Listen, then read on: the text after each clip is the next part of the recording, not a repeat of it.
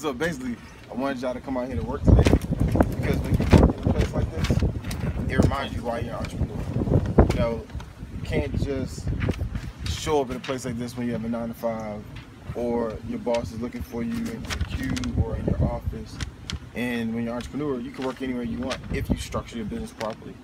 Or if you at least give yourself days to remember why you're an entrepreneur. By doing things like this, it rejuvenates you and helps you be more committed to the business.